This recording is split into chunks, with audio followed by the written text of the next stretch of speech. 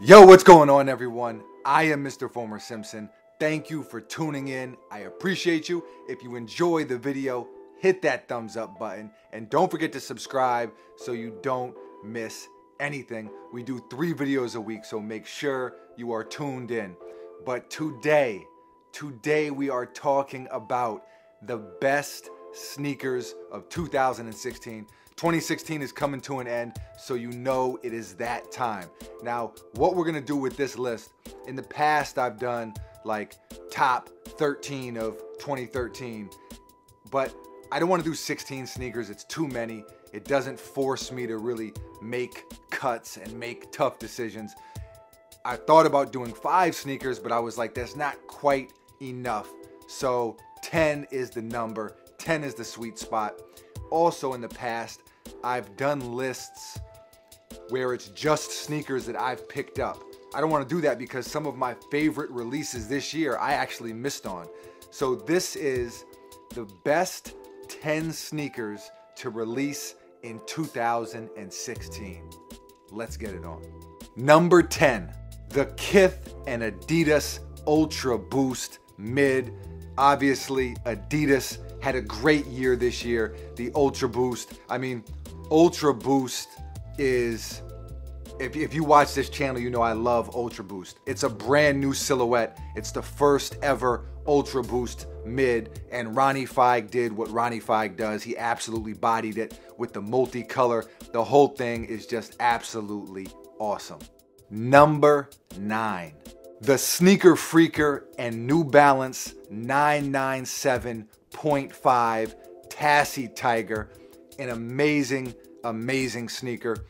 I'm a huge fan of Sneaker Freaker. I feel like every collab they do, everything they touch is pretty much gold. I loved the Tassie Devil that they did a few years ago, the purple and black joints, and they followed it up perfectly with these. This colorway is just absolutely money. And I know New Balance hype is a little bit down, and even myself, I haven't been buying New Balance like I was a couple years ago. I just don't think they're putting out the dope releases as consistently as they were then. But this shoe has to be on this list, and this shoe is just perfection. Number 8, the Nike Air Max 97 Silver Bullet. Let me just start off by saying the 97 model is super slept on, super underrated.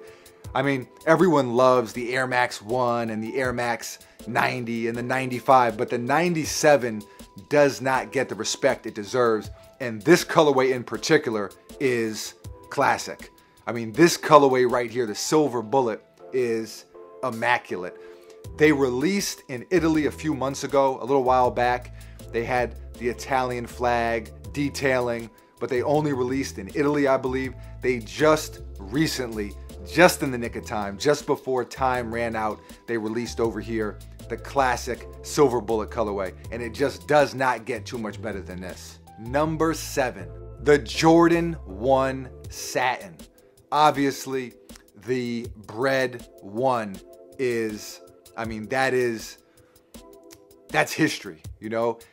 And I know that they just re-released the leather pair this year as well, but a couple years ago, they released also, so it's tough for me to put that pair back on the list again.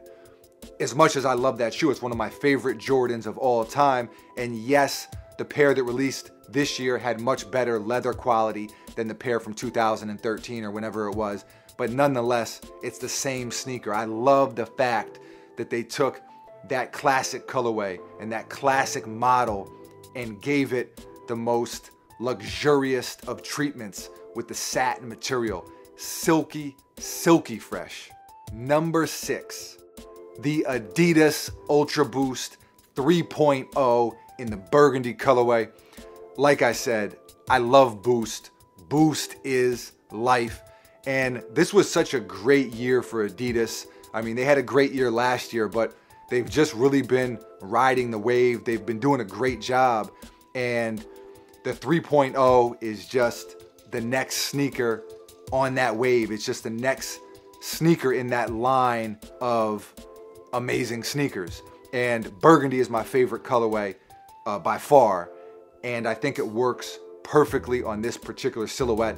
This is a sneaker that I'm still after. I still need to get a pair of these, maybe even 2 pairs, because Boost is that good. Let me just tell you something. If you haven't worn Boost, which most people by now have, but if you haven't worn Boost, it's really tough to wear Boost and then go back to anything else on a daily basis. It's that comfortable, it feels that good on your foot, and it looks that good. So, I mean, this is just a phenomenal sneaker, and tip of the cap to Adidas. Number 5, the Jordan 11 Space Jam. You don't really need to say anything other than those 2 words, Space Jam. Muy fuego, muy fuego. It's one of my favorite Jordans of all time. Honestly, it kind of seesaws back and forth between the Bred 11 and the Space Jam 11. The 11 is my favorite model, and those 2 colorways, they just mean a lot to me. When those released in 2001, or I should say re-released, obviously they came out before then, but that was right when I was getting into sneakers, and the Jordan 11 was just like mind-blowing. And I've been waiting for the Space Jam for a very, very long time. I missed the pair that came out in 2009. I was over in Germany, I was playing basketball. I had a lot going on, and I did not get a pair. So I've been waiting for a pair of these since 2001. It's not like the Bred 1s or the White Cement 4s that recently came out. I have been waiting for these for quite some time. Number 4, the acronym Nike Air Presto Mid. Just a really, really cool sneaker. It was really cool how they did it and how they released. It was super quiet. It felt like a much more old school release where no one really had much info. No one really kind of saw it coming too much, and then bam, it was there. At least for me, it was like, oh, whoa. And they released in a couple different colorways, but this colorway right here is just an absolute neck breaker. I love everything about it. I love how it's a different looking silhouette. And another thing too is the Presto, and it's one of the reasons I like it. The Presto is really, really comfortable, and that does matter. You know, like that's one of my things with the Jordan Retros is they're just not that comfortable, especially compared to other sneakers. So if you're gonna wear it, if you're gonna wear a sneaker all day, or it's something you wanna wear on a daily basis, Comfy Boys has to be in effect. And so when you take a sneaker that is Comfy Boys and absolutely fire in a crazy colorway and a crazy silhouette, I mean, it's tough to beat that. This collaboration is just a home run. I mean, this is Barry Bonds status right here. This collaboration is A1. Number 3, the Nike Air Force 1 Low Linen. For those, I just recently did a video on this shoe. For those of you who saw that, you know how excited I am. I've probably worn the shoe 6 times in the past 2 weeks.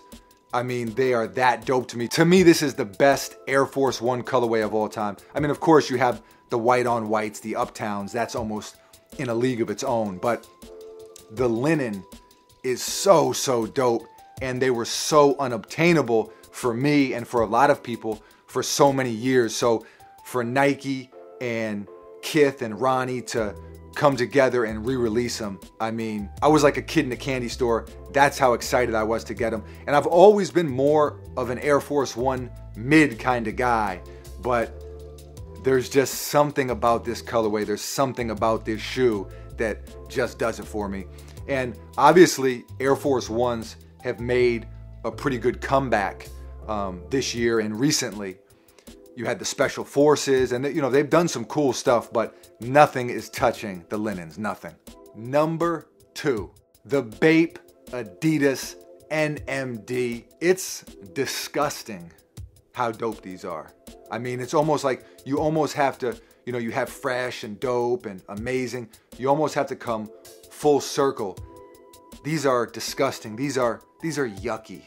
That's how dope these are. I've already mentioned that Adidas has had a monster year. You guys don't need me to tell you that. You see it too. And the Ultra Boost changed the game. Let's face it, the Ultra Boost and that boost technology is just, I mean, forget about it. But I really think the Ultra Boost we've been on that now for a little while. This was really the year that the NMD flourished. I mean, you had the pitch black pair, you had the red apples. There was a lot of really cool NMDs, and unfortunately, some of the coolest ones were the most limited and the hardest to get. But that's the nature of the beast sometimes.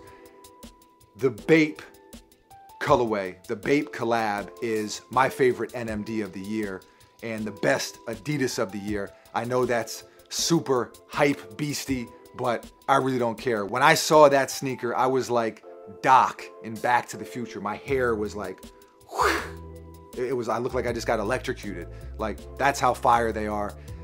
The NMD, obviously a great model, a great silhouette, and then just that Bape camo just works perfectly on it. Body bags. That's it, body bags. Number one, numero uno, top dog. The Nike Air More Up Tempo in the black colorway. Moment of silence for these right here. Moment of silence. This shoe is Tinker Hatfield at his very best. This shoe is basically my childhood in nubuck and glue and air form. Like, if you could put my childhood using those materials and things, put them together, it would be this shoe. The air bubble always captivated me. I to this day, I can remember when I saw that Air Max air bubble, it was life-changing. It was like, oh my God, it was just so dope. And with this shoe, you had the air bubble that went all the way around, and then it said Air in those like very cool letters on the side. It was, as a little kid, I'm looking at this and I'm just like, wow. Like, it doesn't get more Nike Air than that. We had the air bubble, now we have Air on the side. It was just the perfect combination. It was the perfect design, and it's a sneaker that I wore a ton in my life. So, you know, and it's really tough when you do these lists, because it's like, man, you know, you ask me on another day and things could be different, but you know, a lot of these could change. You know, 3 could be 5, 7 could be 4. Things can switch around. But for number one, I just had to ask myself, if I could have one sneaker on this list, if everything was gone and I could only take one sneaker from this list, what would it be? And easy, no-brainer, Nike Air More Up Tempo. Heavenly. And there you have it, the top 10 sneakers to release in 2016. Obviously, this is just my list, my opinions, and what I think is dope. Let me know what you think. Let me know, what is the best sneaker to release? No, you know what? Forget about that, because that's going to be too easy. I'm going to make you got to make some decisions. You got to make some cuts here. Leave a comment below and let me know the top 3 sneakers to release this year. Your 3 favorite sneakers from 2016, whether you were able to cop them or not cop them. Don't limit yourself to that. The 3 best releases of 2016, let me know in the comments below. Always love to hear from you, and especially on something like this, I definitely want to get some conversation back and forth, and I want to hear what you guys and girls have to say. Thank you for watching, though. I appreciate you as always. More videos coming soon, so stay tuned. In the meantime, between time, you can find me on social media. Twitter, where I just kind of tweet random stuff, sports, food, whatever's going on at the particular time. Instagram, if you want to see on-feet pictures or just really detailed pictures of what I'm picking up. And then Snapchat is where I show all the early looks. When I get something in, right when I take it out of the box, before we do a YouTube video, before it's on Instagram or Twitter, it's on Snapchat. So Snapchat is like, that's the real-time sneaker stuff. You know, you can see stuff kind of as it comes in. So all those links will be in the description. Not too much else. Until next time, Mr. Fomer Simpson, I'm out. If you like sneakers and dope shit, subscribe to the channel. We do at least 3 videos a week. You won't be disappointed.